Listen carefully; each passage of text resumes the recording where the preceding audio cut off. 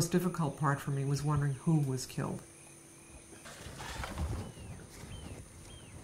Because a lot of these individuals are, I don't want to say it, but like my family. You know, I know the groups. I've seen them have their calves. I've known some of these mothers since they were babies, and now they have their own families. So yeah, that was the most difficult part. Since my return, I've been really impressed with how relaxed most of the elephants are. But then I don't know which ones witnessed the poaching incident in May of 2013. Elephants that I know are showing up, and I don't think I'll be able to determine what animals have been killed for at least a couple of months.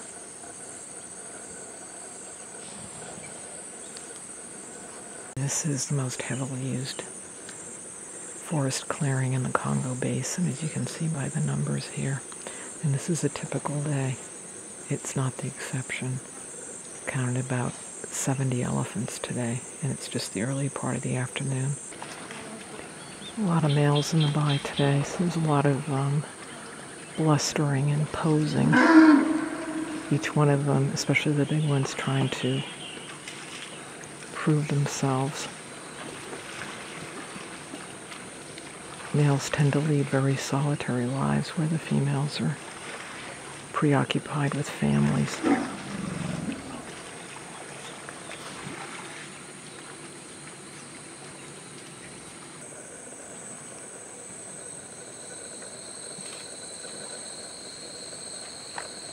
This is King-tail 2 and her youngest calf. She's trying to keep the calf out of the hole while she gets the mineral-rich water. But the calf is very persistent.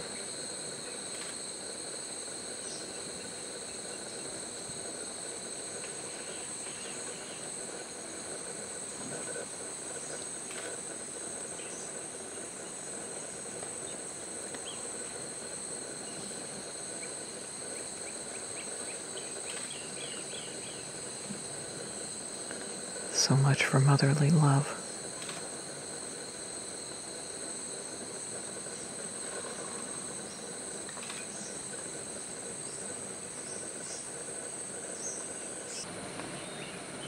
And this is Miles. He's in Must, and he was observed mating a couple of days ago.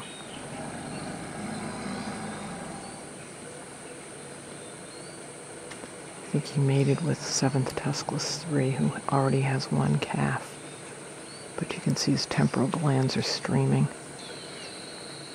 And this is the height of the Must season, so we'll run into a lot of these bulls. You can actually smell them in the forest. They give a certain odor that is indicative of Must males. It's sort of a peppery smell. And I've smelled it at least 3 times walking to Dzanga through the forest.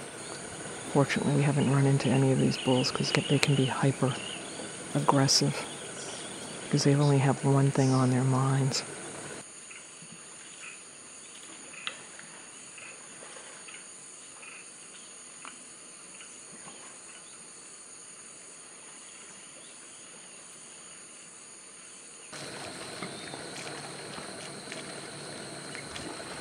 Because Miles is in Must, he's the most dominant male in the clearing.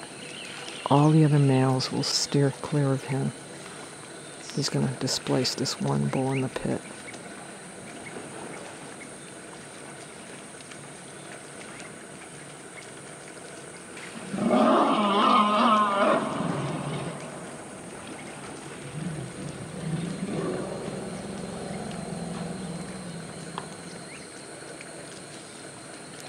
As you see, he has no problem getting other males out of the way.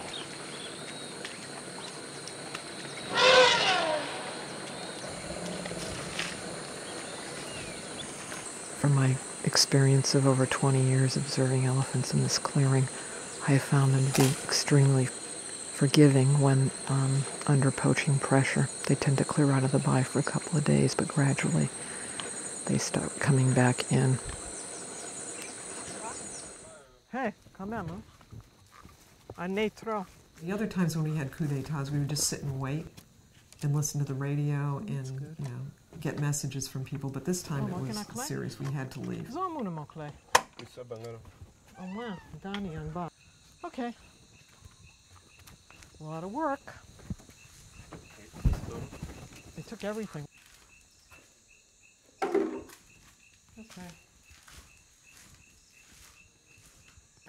Ça va bien? Bonne arrivée. Merci. My situation is very unique because I've been there for so long. I mean, most people come and they do graduate work 2 years, and then they leave. And it's, yeah, they're connected to people, but they generally don't speak the local language that well. They don't know the little ruses that go on and, you know, the intrigue in the village.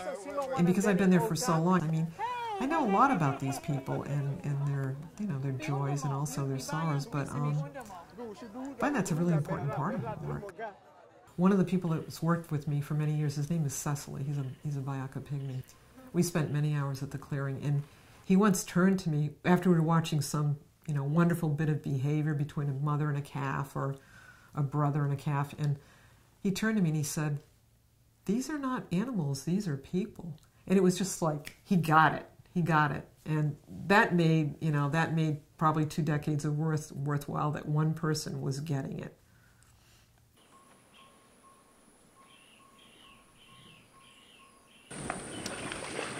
And this is the Elodie group. It's Elodie 1, and she has 3 daughters. And today we're seeing the calf that was been born to her first daughter, who's standing in the back. And the baby's lying on the ground underneath her. This is her first calf, and I've known Elodie 2 since she was born. Elodie 2's calf's less than a week old because I saw her about 10 days ago, and I noted that she was pregnant. And he's a little male, so it's the first male in this group.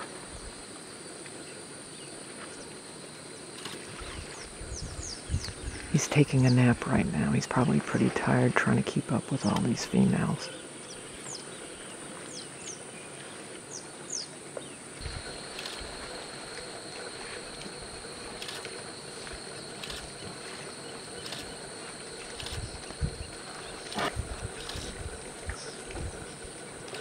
I estimate the calf's less than a week old.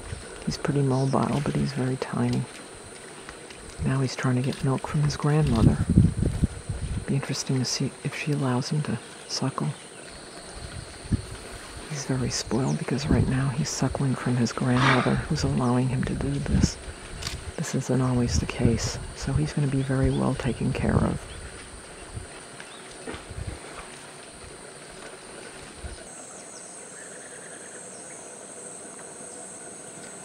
This is Sappho 4 and her calf. She's tuskless. Her mother was poached in 2003, and since then she's been traveling with her older sister, who also has a calf, and sometimes her subadult brother. But she had her calf shortly before I had to leave in 2013. She's been in the Bai for the last couple of days, but I haven't seen her sister, so I don't know if she's still alive. And this is Palm. I've known him for many years also, and he's one of the biggest tuskers in the entire population. We've been really fortunate not to lose him because he's carrying a lot of ivory. And although Palm is a huge bull, he's not a very dominant bull. He's pretty timid. But I think it's his timidness that has probably saved him from being poached, because he's pretty cautious.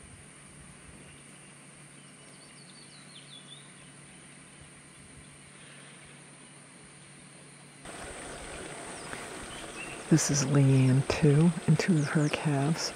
I've known her since she was also born, and she's had 3 calves since I've known her. And her latest one is now taking a nap, very tired.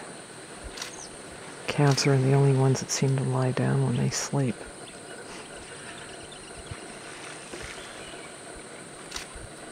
Just to see the involvement of families, the daughters and the siblings discovering this new being in the group.